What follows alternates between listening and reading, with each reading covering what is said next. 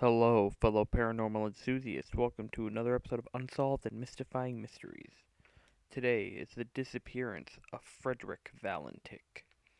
On October 21st, 1978, an inexperienced pilot by the name of Frederick Valentich was flying a Cessna 182L over the Bass Strait in between the state of Victoria in southern Australia and the state of Tasmania in Australia. While he was flying, he radioed in that an erratic green light was flying around him. Thinking it was just another aircraft, he radioed in about the light.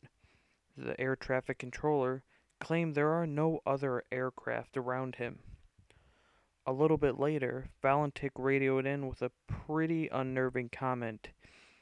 He claimed it isn't an aircraft, and he was interrupted by a metallic scraping sound, and then all contact was lost. Many, of course, believe that he was abducted by aliens. And ironically, Valentich was an extraterrestrial enthusiast. He was also flying in the Bass Strait, where many disappearances have occurred.